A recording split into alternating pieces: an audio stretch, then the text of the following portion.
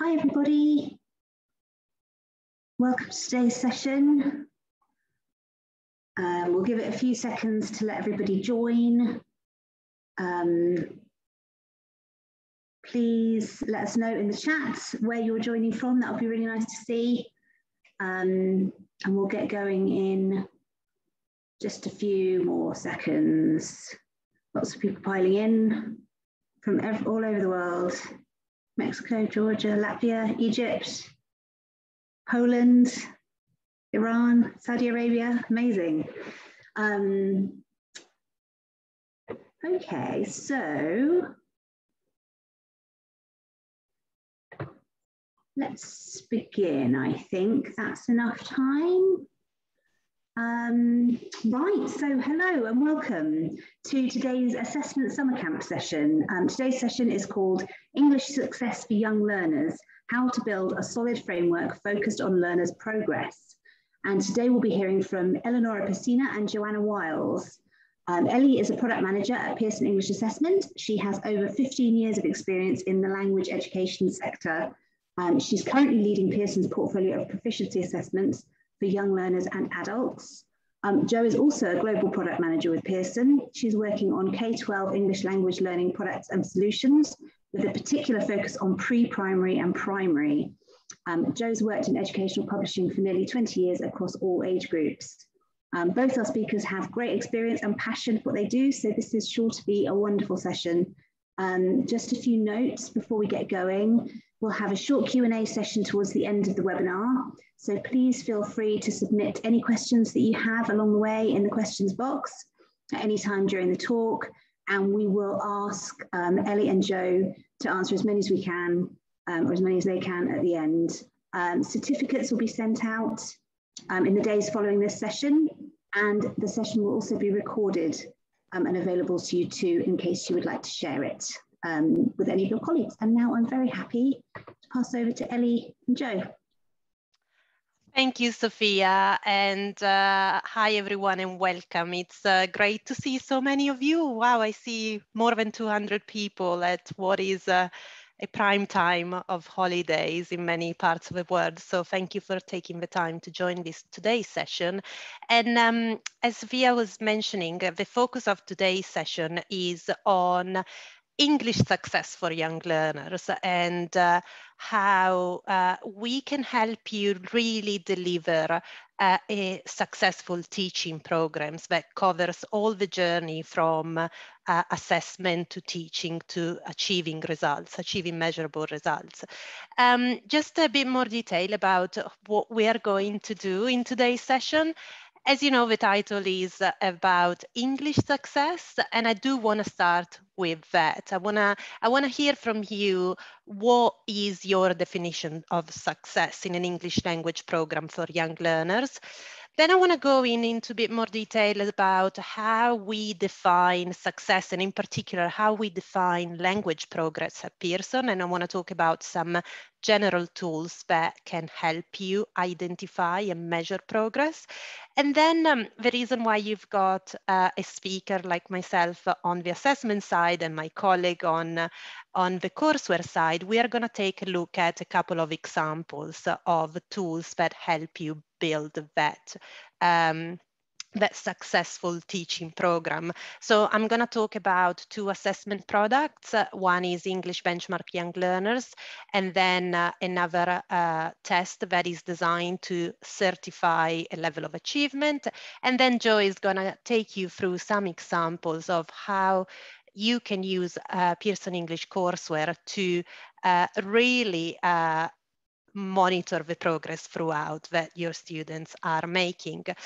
But let me really kick off with an icebreaker question. I want to hear it from you. I want to hear what success looks like to you when we're talking about young learners and when we're talking about an English language program. So feel free to type in a chat a few words about what is success for you. And yes. We've got being able to communicate with others with ease, regardless of the mistakes and errors. They enjoy English learning, able to communicate, success to feel confident with. Success is when the learning objectives are achieved. Hard work, confidence. Confidence is coming up quite a lot. Can use in English to communicate. So communicate and confidence, I think, are your keywords there, Ellie. Yeah. And motivation. Keep motivating and have fun. So yeah, loads coming in now. Great. When I ask this question to an adult audience, it's always about getting a certificate. So I totally relate to all you're saying. With young learners, it's really about, you know, building that confidence, that engagement, and along the way, ensuring that kids are progressing, because ultimately that's what our job, I used to be a teacher myself, as teacher, is for the kids. I do have another question that is more related on progress. And I'm curious to understand now how you are, what you're using at the moment to ensure that your learners are progressing with English language learning. And in this case, I think I can launch a poll. Just give me a second. And I'm gonna put it on screen. Oops. If that's worked, Ellie. Oh, okay, has it? So I'll give it a couple of minutes to see some answers coming in. You can see the answers, can't you, Ellie? Yeah, I can. I taught myself something new today. I didn't know how to launch a poll. So observation coming top, followed very closely by assessment, which, you know, it's gonna definitely be a topic for today's discussion.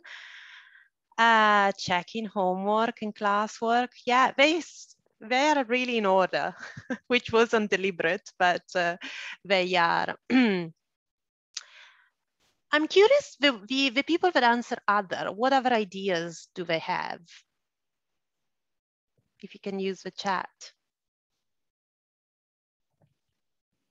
But yeah, essentially, it is all these things that you are mentioning for sure. It's a mix of informal observation. I hear that a lot. Sometimes it's a time to give them a test, a formal test, but definitely this is the kind of thing that we'd expect. And now, let me close the poll. And then this takes me really to the next, the definition of, I wanted to give you my, or our Pearson definition of success, how we think about success when we are developing resources. And it's all those things that you've been feeding back. It's a mix of the more tangible and the less tangible aspects of learners' progress with English language learning. Confidence in speaking is prime. We're teaching a language, so communication has to be key. It's a certificate, passing a test, a score of some kind, sometimes does come up as well. One aspect that we also, you know, challenge ourselves a lot, especially in the context of young learners, is how, beyond English language, how do we develop future life skills? How do we develop things like critical thinking, the ability to collaborate with others, the ability to develop independent study skills? So we're not looking at English language learning in isolation of life skills as well, especially in the development of very young kids. And of course, progress is a key thing, ensuring that kids are actually making progress, they feel motivated, and they want to keep going with English language learning is key. And this is what our session is going to focus on today, progress. And really, I want to talk about some tools we developed at Pearson to to really give ourselves a definition of progress, but to also help you measure that progress and make it very visible to the learner and even to the parent in the context of young learners. So, but before that, I really like to contextualize the idea of progress in the context of what I call the teaching and learning cycle. In other words, all the things that teachers have to do as they are delivering a program. So this is my representation of it's the one job of teaching that I say that is made up of multiple parts all the time. It's quite complex. And one thing that I'm sure nobody disagrees with is that the job of teaching goes hands in hands, is really intrinsically connected with the job of monitoring learners' progress. And to me, there are critical moments in which this progress has to come very visible, and is important that teachers get information from their kids in order to take actions. So one critical moment is really at the start of a learning cycle, when you may be working with a new cohort with students, or maybe it's a class from the previous year, and you need to understand where your students are at. So at this point, it may not be progress as yet, but the idea of diagnosing students' needs is what helps you set a baseline and helps you identify what kind of variance there is later on in the learning cycle. And the diagnosing part of this teaching and learning cycle is what helps you then plan your teaching around your students' needs, and then teach your program to your students. Other critical moments in which progress can become more visible is whenever you are giving any opportunity of practicing to your students, because that goes hands in hands with activities that you do to check whether your students are with you, they're following you in the learner journey. And if they're not, then again, think about ideas of how you can remediate, repair the gaps in your learners. And this is really, to me, this is an ongoing loop that happens all over again. Happens many, many times during the duration of the course, and this is what is really the secret sauce of the job of teaching. Then another critical moment is whenever we have a formal assessment moment. It could be at the end of the term, it could be at the end of the academic year, where you know, typically we hear it a lot. Teachers take a bit longer test. Maybe they can be even, you know, international tests or a test that are required by your state. And that is the moment where you are assessing progress over a period of time, and you can look back at how much progress has been made by your students. And the last really critical moment, which is something that we hear is common in some schools, not so common in others, is whether the school decides to enroll their students in an international certificate. So with this, really, my key argument was to show you how progress is really crucial to the teaching and learning cycle, and how there are many critical moments in which you're able to visualize that progress.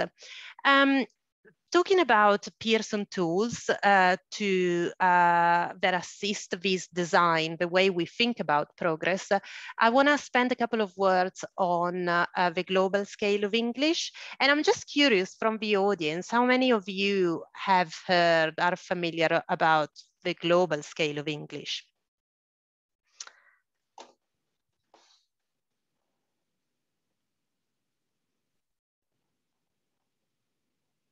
Okay, I actually taught myself to read polls as well, to read the chat. I hear, well, there's a few people not familiar, some that are. So let me tell you just briefly about it, and apologies to those of you that have heard about this, but the global scale of English is really a framework that we developed at Pearson to be able to describe learners' ability. It is a scale, a framework that is building on the CEFR, the Common European Framework, so the framework of levels that goes from below A1 to C2. And it is really the DNA of what underpins the development of all our courses and all our assessment. On to the next slide. What underpins the GSE? Let me see why I'm not progressing. Yes, what underpins the GSE, like the CEFR, is a set of learning objectives. And by that, I mean a set of can-do statements divided by skill that describe learners' ability in quite a fair amount of detail. So interesting for the purpose of today's conversation, we have different sets of learning objectives for different types of learners. And what's interesting for today is that we do have a set of learning objectives specifically designed for young learners that takes into account the cognitive development of the younger learners. And the GSE, like I was saying, is really at the core of what all we do at Pearson. And it's really been designed to give you that granular insights into learners' ability. And let me tell you a bit about that. So as I said, the GSE was that tool that we designed to make progress very visible. And why we thought of that? Ours was a reflection on what the CEFR is able and not able to do. So on one hand, on this slide, you can see how many hours it takes for learners to progress within a CEFR band. And you see it's lower hours for A1, more hours for B1. And I've got two sets of values, two sets of numbers on screen. I've got the speedy snail, like I like to call it, and the slow snail. And this is representing how many hours would a child need in order to progress of the one band on the CEFR.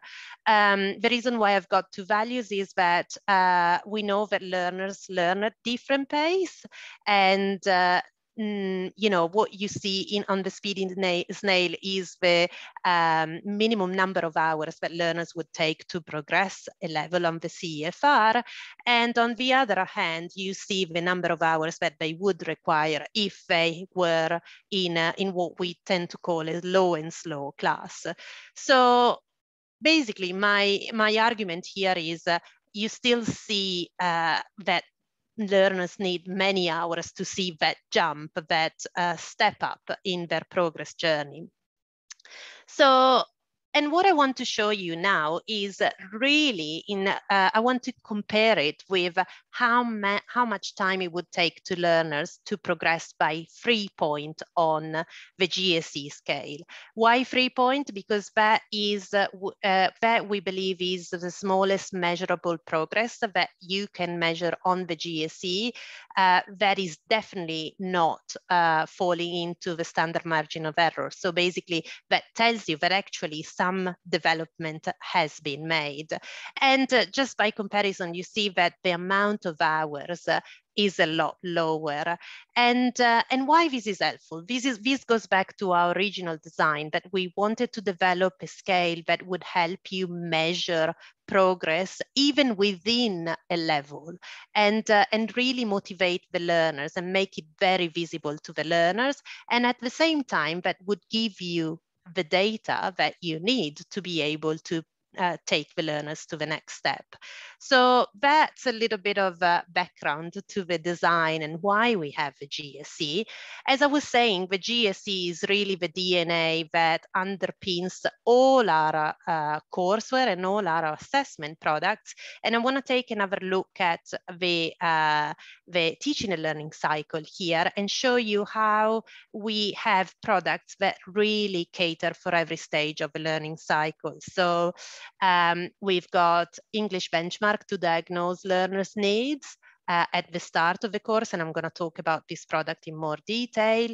Then we've got an enormous amount of courseware that is what you need for all the stages that I was telling you about: planning, engaging, teaching, checking, and preparing.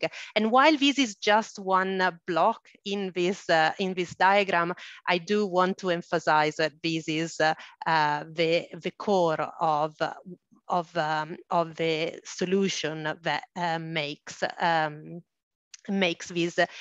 I would say this is a key element of what makes the Pearson integrated offer. And then the last point, then I want to, for assess, we do have English benchmark young learners again, because that is a test that is designed to be a formative tool to be used at different points of the learner journey. And just quickly, we do also have a test that falls into the international certificate bucket, and that is the Pearson English International Certificate. So moving on, I do want, before I get into the details of the assessment products and the courseware products, I do want to make a distinction, and I want to make a clarification, because in this session you'll hear us talking about two different sets of tests, what we'll be referring to as the in-course tests, and what I also will be referring to as the proficiency tests. So the in-course test is probably the resource you're mostly familiar with, and it's all that suite of tests that come with the course, and that can include your unit test, your checkpoint test, your progress tests. And then proficiency tests are the like of English benchmark young learners that I'm gonna present you just in a little bit. And what is the difference between the two? I want to make this distinction because that puts it in context what's coming next. The distinction is really, I like to look at it from 3 points of view. First, on the type of output. Proficiency tests are tests that are designed to give you a score on a standard scale, and in our case is the GSE scale, and every score of the GSE is also aligned to the CEFR. And so this is a key characteristic of proficiency test, and this is what in-course tests simply don't do. Then there is a difference in the design of this test and in the scope of these tests. Proficiency tests, I like to call them a photograph of learner's ability, regardless of what has been taught to the learner, or what course has been taught, or what content has been taught to the learner. So basically, proficiency tests are really designed to get an understanding of students' overall ability, and even their ability to apply the skills they learned even to new contexts. So whereas in-course assessment are tests that are designed to really test within the boundaries of the syllabus of your course. And the last point that I want to make is that proficiency tests, just for obvious reasons, for the design reasons that I was telling you, are generally longer and more comprehensive tests, whereas in-course tests, depending on the type of test you're looking at, are generally typically shorter and very concentrated on the material that has been presented in the course. So I just wanted to put this context because that's a question we get asked a lot. But let me now get into the details of English benchmark young learners. And again, to place it in the context of a teaching and learning cycle, this is the tool that you could use at the start of the course to diagnose the students' needs, to understand their strengths and weaknesses, particularly if you are working with a mixed cohort or a mixed level, mixed ability group of students. And then it is the test where you could use once again to, after a period of time, to understand how much progress has been made and to understand again what strengths and weaknesses your students have. We typically recommend to take English benchmark young learners at the start and at the end of the course. But there are a lot of consideration that can vary that. Typically, we want to allow enough time of learning in between the two testing sessions. So just more on what is English benchmark young learners. Well, like the title suggests, it is a test for young learners, and it is a test that has been designed with a formative goal to be able to understand really what students know and to be able to give you the data that can help you plan. When I say it's a test that is really designed for young learners, I really want to emphasize it, because it's not just something we say, it's something that has guided the design of the test throughout. So it is a test that we designed with gamification principles in mind. You can see a few images from the test where you see engaging illustrations, videos, and we really wanted to take the stress out of the testing experience. I think one of the best feedback that we get from our customers is our teachers that are telling us how kids really don't know that they're taking a test, and they enjoy the experience of this, and they feel like they're almost playing a game. And again, another key point is that every single button, every single feature has really been designed with the needs of young learners in mind. So I wanted to emphasize that concept. In terms of what this test is a digital test that we deliver both on tablet. It originated as a tablet app, but now it's also available as an emulator. By that I mean an application that mirrors the app experience onto a desktop. And it is a digital test that is testing across the 4 skills of speaking, reading, listening, and writing. It's for the age group of 6 to 14, and it's broken up into 6 levels so that you can really hone into the abilities of your students depending on what level they're at. As we said earlier, it's a formative test used as a diagnostic or a formative tool, can be used throughout the academic cycle as a measure of progress, and sometimes can even be used as an indicator for high stakes exams.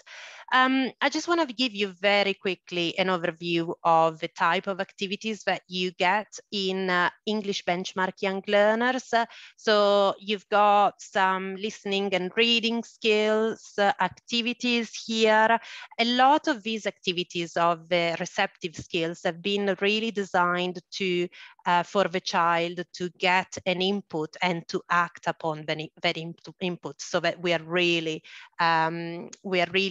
targeting comprehension. For listening, for example, a key activity is for the child to visualize an image and to identify the word they hear. So there is this, it's a highly interactive test for kids. And of course, all the activities are very much graded from word level to sentence level to text level. On the other side, I've got some examples of writing skills. And again, here we've got a range of activities that go from more closed activities to more open responses activities, depending on the ability of your students. And one clarification I want to make is that writing is not a skill we test at level 1 when we're testing at the lower end of the scale, taking into account that these are young learners. Speaking, I want to spend a couple of words on speaking, because this is a need we often hear from teachers, that they're unsure, they don't know how to assess speaking. in a consistent way. The unique aspect of EBYL is that speaking is relying on artificial intelligence and is automatically scored, so that you can get a very accurate, but at the same time a consistent measure of the speaking abilities. And again, the same principle of having to interact, having to hear something and then take action, communicate back, applies to the type of activities that we have in English benchmark young learners. So after these excursus a little bit on the test, I really want to come back to the reason why we're discussing EBYL, which is how EBYL is really helping you monitor the progress that the students are making. And to me, the answer really lies in the reporting capability, in the very powerful reporting capabilities of this test. At a high level, I'll show you some examples, but there are multiple ways of drawing reports from this tool that look at overall class abilities on one hand, but also at individual students' abilities, so that you can move between levels and you can see how the class is progressing and how specific students are also progressing. And then on top of that, we also have certificates and parents reports. Parents are a key stakeholder in the young learners education reality, and we are generating reports in local languages for parents.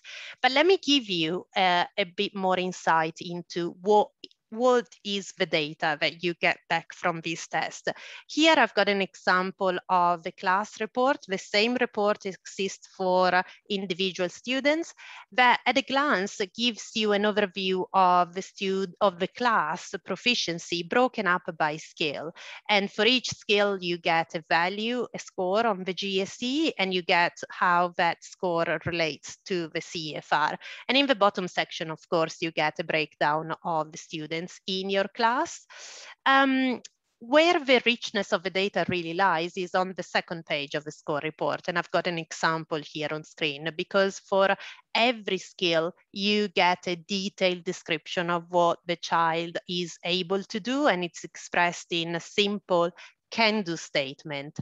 But not only this, the real secret, if you want, the secret sauce of the reporting functionality is on the recommendation that the test gives you. It doesn't only describe the student's ability, but it also gives you actionable next steps, which appear in the form of GSE learning objectives that you can use to take the students to the next level, to stretch your students and to ensure that they are progressing, but also on a recommendation of activities that you can do with your students.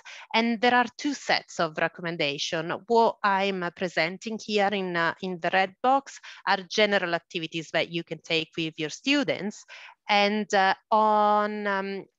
what I've just highlighted, if you happen to use Pearson courseware, we map these activities and we map these learning objectives to the course that you're using. So immediately, the recommendation not only tell you what the child should be doing next, but they tell you also what activities you can find in your courseware that you can use with your students.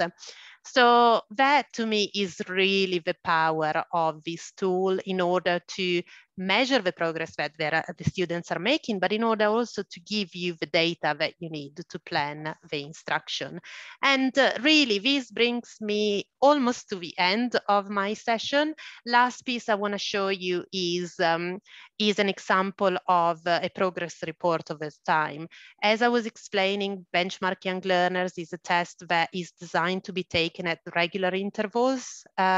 And what it can also generate are reports that look at trends and compare different test results. So here we're looking at, we are comparing a test session in September, another one in January, and the last one in June. And you can really keep a close eye on that progress monitoring of your class. So this brings me to the end of my session, and I'm going to hand it over now to Jo to talk about all the brilliant things that we have on the courseware side. Thank you, Ellie. And sorry, I'm going to have to ask you to be the moving on the slide person. So we are now moving into the plan stage. So we can move on to Ellie. So as you probably all are aware, planning is at the heart of all effective teaching practice. And it's a key aspect of ensuring your learners make progress. Teaching and learning plans tend to be broken into 3 different ones. So we talk about the long-term ones, and that's where you would be adding in your yearly student goals or outcomes. There's high-level topics. And then medium-term, which is usually done on a half-semester basis, where you plan in what you're going to cover week by week. And then short-term, which are more like group lesson plans or lesson plans with those lesson objectives and details of the activities and resources. And why do we think planning is important? Well, actually, planning is the key to progress. In fact, it is the moment in time when you will be establishing the goals or those learning outcomes for the students. And by learning outcomes, oh, you've clicked, Ellie. And by outcomes, what we're talking about global end of course outcomes. So what you may have identified was, I want my students to speak with confidence. I want them to be able to pass an external international certification. I want them to make progress on the GSE, and you may be more specific about that. Or it could be beyond language learning and going into those future skills. So working collaboratively, or you may want your students to work on critical thinking.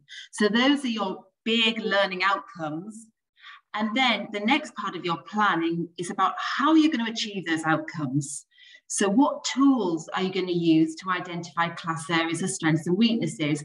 And Ellie has just taken you through EUIBL, which is a great tool in order to do that.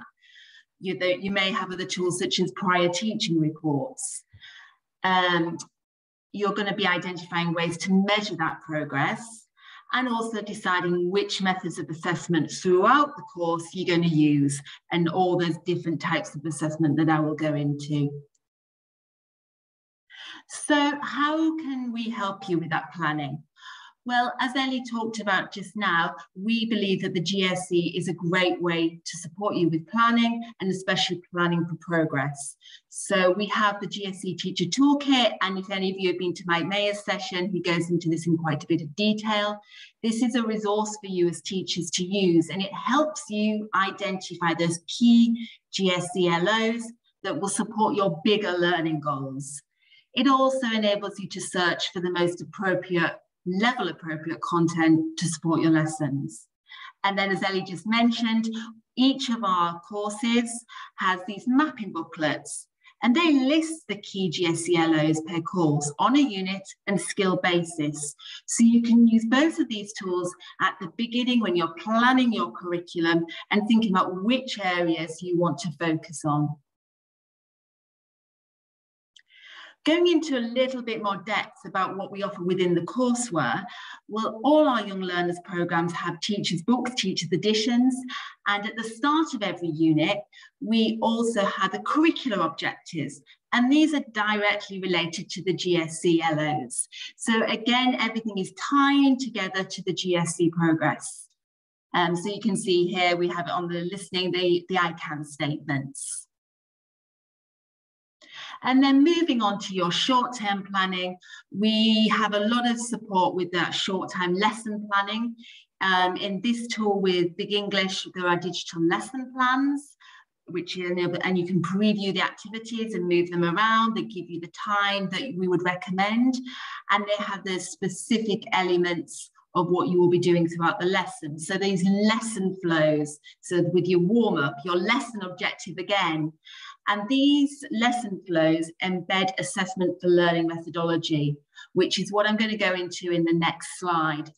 We also provide assessment and homework tools, so for that more data crunching, and so you can have some qualitative results on progress. So moving into the teaching and learning cycle, and I'm even part of the cycle, I'm even going to embed practice, check and repair in this. Thank you, Ellie. Sorry, I keep making you move everywhere. I want to spend some time on assessment for learning methodology. We believe this is one of the best tools to help you measure progress, but also to support assessment and to support progress of all your learners. So what is assessment for learning? Well, it enables your students to take an active role in their own learning and seek out help when they need it, so that they're responsible for their progress and able to meet their goals. So we're putting the learner in the center of their learning. It's not about the teacher saying, I want you to get there. That obviously is a core component of the teaching and learning, but it's definitely about including the learner.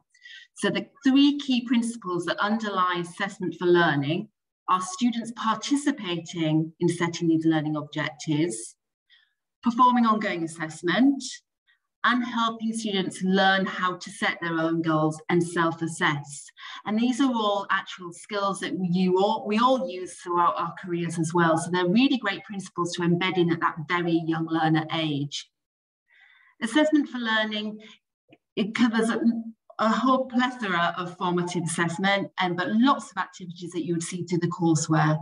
Opportunities for classroom discussions, peer or group work, homework, traditional quizzes and tests.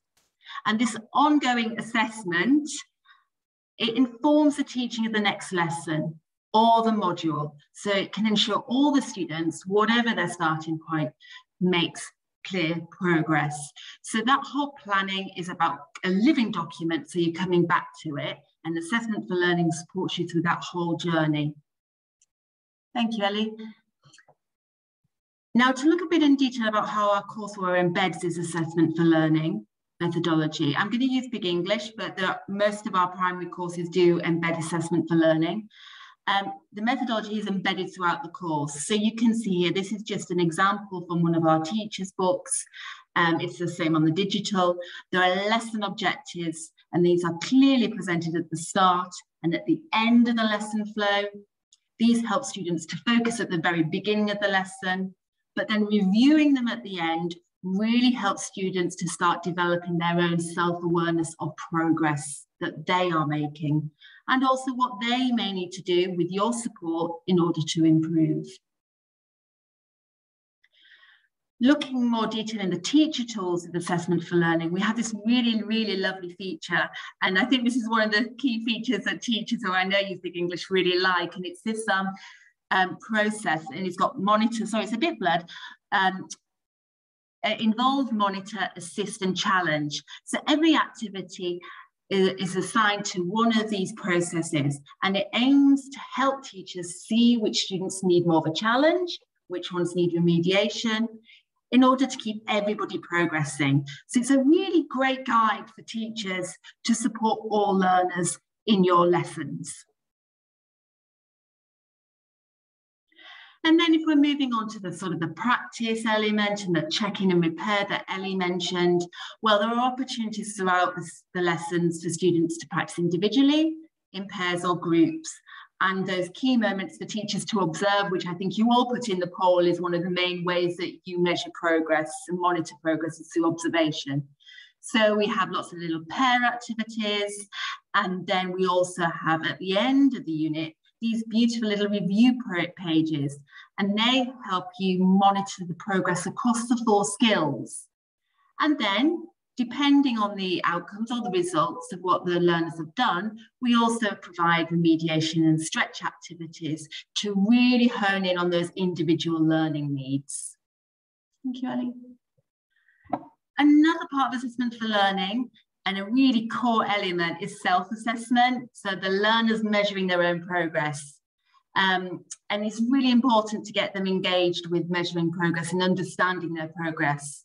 And in Big English, we have this really child-friendly way of doing it. So it's a feature that's built into the review lessons, and it's at the end of each unit. So you can see the I can statements again, and they have these stars. And again, in the workbook, these stars that they colour in. And it really requires students to think about the key learning objectives of the unit and to what extent they may have met them. It helps them raise awareness of their progress, and it's a great tool for teachers to gauge who has learning gaps that need to be filled. And I'd be really interested if you keep on putting in the chat, or if you could add into the chat about who uses self-assessment and how they do self-assessment, because I think this is something that we ask quite a lot in our, do you do stars? Do you do happy and sad faces? If you have any ideas of what you currently do in your teaching, please do add them to the chat. Ellie, could you move on, please? And then, so you've got we've talked about the observation tools and the self-assessment tools that we offer. And then we have something a little bit more formal, which is those in-course assessment packs. And you may remember what Ellie was talking about, the difference between the proficiency and the in-course assessment. So the tests are based on the content particular to that course. So it's what's taught within the unit. And there's a wide range of formats, of controlled practice, and then also freer practice for speaking and writing. And this again helps teachers and learners to identify any gaps in the learning. So you can see here this lovely student self-tracking progression chart, and they can circle the smiley or smiley face, and the teacher then can go in and repair and see what needs to be done next. Next slide, Debbie. Also, in some of our really recent courses, we are really looking at ways that we're measuring progress and how you assess skills progress. So beyond content, the progress within writing functionalities or reading functionalities. So we have here some checklists and criteria-based marking to support you to help mark writing or mark speaking. And then the skills development chart, where you can look at the I can statements and go and tick through the tests, can they do them? So again, quite an informal way, but really helps you monitor how they're progressing within the skills themselves beyond content. And then I've mentioned future skills a few times. This is really a key element and passion, I think, of everyone who works in Pearson Young Learners, is about really developing skills for the future. And in this course, which is English Code, we are looking at ways of measuring progress in future skills. So this is a really lovely activity where in the workbook where they can add stickers against creativity, collaboration, critical thinking, and communication. And it just helps them recognize when they're doing an activity that goes beyond language and teaches them additional skills, and maybe helps the teachers identify areas where they may need to support more or provide more activities to do that. And then just lastly, so sort of bringing everything to a close, we are now within our courseware really supporting teachers in identifying those opportune moments to use English Benchmark Young Learners. So you can see that in this course, at this particular moment, we're recommending would be a great time to use EBYL. So it's a bit of a whirlwind tour around our courseware, but I hope you can see that we have loads of tools right from that very beginning of the circle and round and round and round to really help you measure that progress, which is so key to learners because it goes beyond just tests. With that observation, that really getting them the passion for learning English, we want to provide you with the tools to do that. So I hope you found that useful, and I think we're handing over to Sophia for questions, if there are any. Yes, thank you very much for that. Really interesting, really nice to see how, you know, the same kind of principles stretch across our assessment and courseware and how everything's kind of bound together by the GSE and how that can then flow up to adult learning as well. Really, really interesting session. And yeah, we got a few questions in on English Benchmark Young Learners. Is it possible to use English Benchmark Young Learners without Pearson courseware? Someone's asked. Okay, yes, it's a typical question, and thanks for that question, because scenario to clarify. It definitely, my answer is absolutely you can. And the reason why we designed this test is a test that can work with any course you're using. It could be Pearson, could be your competitor, or could be even be your own content. The overall design of this test is to take a picture of what students have been able to internalize and make their own. And that is the difference between proficiency and in-course assessment that I was referring to. So absolutely, it's that independent measure of students' overall ability. Of course, if you do happen to have a Pearson course where you have the added feature that the recommendations are mapped to the course you're using, but it's not mandatory at all, it's optional. So thanks. That's great, thank you. And this is a question for both of you. Our audience would like to know how they can access these products and if it's possible to get any sort of samples or demos so they can try them. Yeah, I can go with the assessment bit and I'll pass it over to Joe. What we recommend you do is you contact your local representative. Certainly you can take a demo of the English Benchmark Young Learners, but what we recommend is that you set up a small pilot. It could be with your teachers, colleagues, or it could be even with a small group of students, so that you can really see the power of this tool and the power of the data it generates. So that's on assessment. Sorry, just unmuting myself. So if you go onto the Pearson website, and we can put that in the chat, you can direct yourself to the primary if you're interested in young learners, but it's the same for secondary or adult. There is usually a page for every course, and we do show some samples, but then you normally create an account in order to get more samples, so you can really get in touch with what each course offers. And then, as Ellie said, there's always a local Pearson representatives that you can talk to too. But yes, we have quite a bit on YouTube, but also on the Pearson website. So I will add that into the chat too. And I realised, Ellie, I'm so sorry that I just jumped and missed the end slide on certification. So I don't know if you want to just show that one, because you did spend time creating that slide. Well, if you want, I can do quickly. I wanted to conclude this journey on progress by really, now I need to reshare my screen. Sorry, I'm making it more challenging. So I really want to make a very, very brief mention. Let's see. Yeah, you can see. Oh, I need to go. There you go. Yeah. I really wanted to make a brief mention of that certificate stage that some of you may do, some may not, but are thinking of doing it, which is, that stage where you take an international certificate to demonstrate the level that the students are at. Is really the overall purpose is to have that demonstration of achievement of a certain level. And we do have also a solution for this, which is called, it used to be called the Pearson Test of English for Young Learners, and has been recently rebranded to Pearson English International Certificate for Young Learner. But that, where I'm going with that. And it is a test, a certificated test powered by Pearson Edexcel.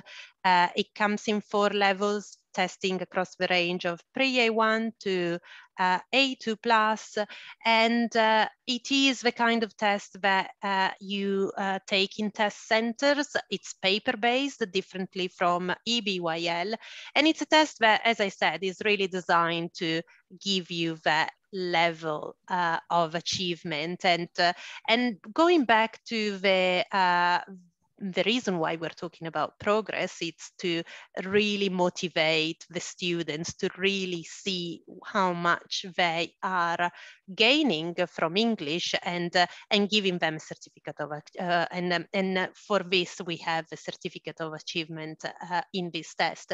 So I did want just to make a brief mention, but thank you, Joe. We can go back to questions as well.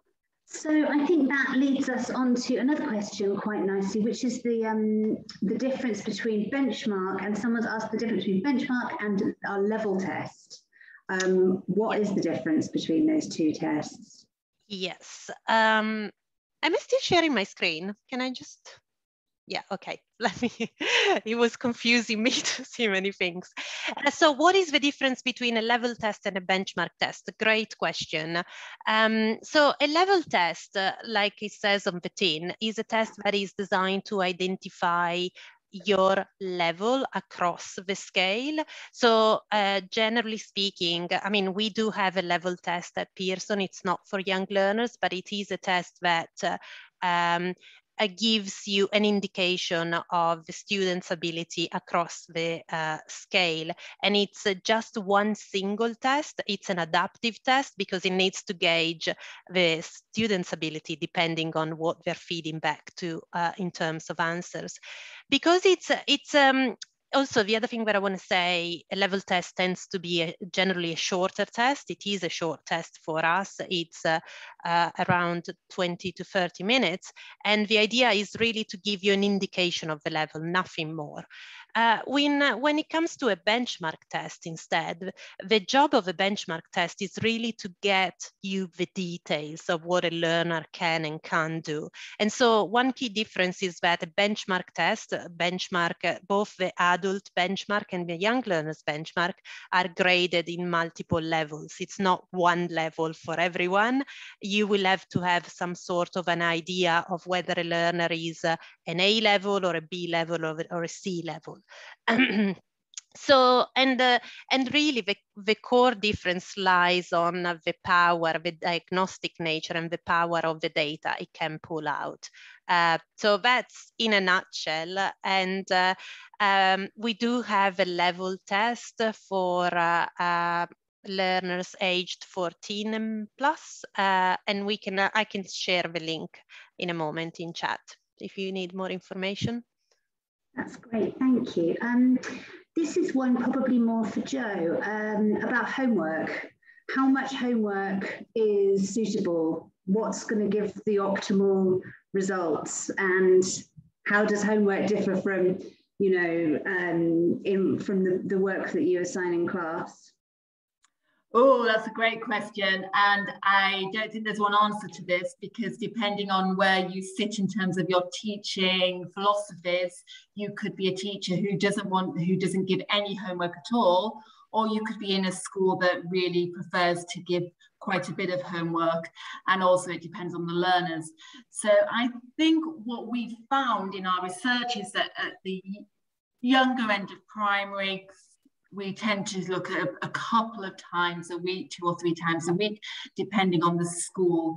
But it really depends, as I say, on the philosophy of the school and what you as a teacher believe you've got through in class.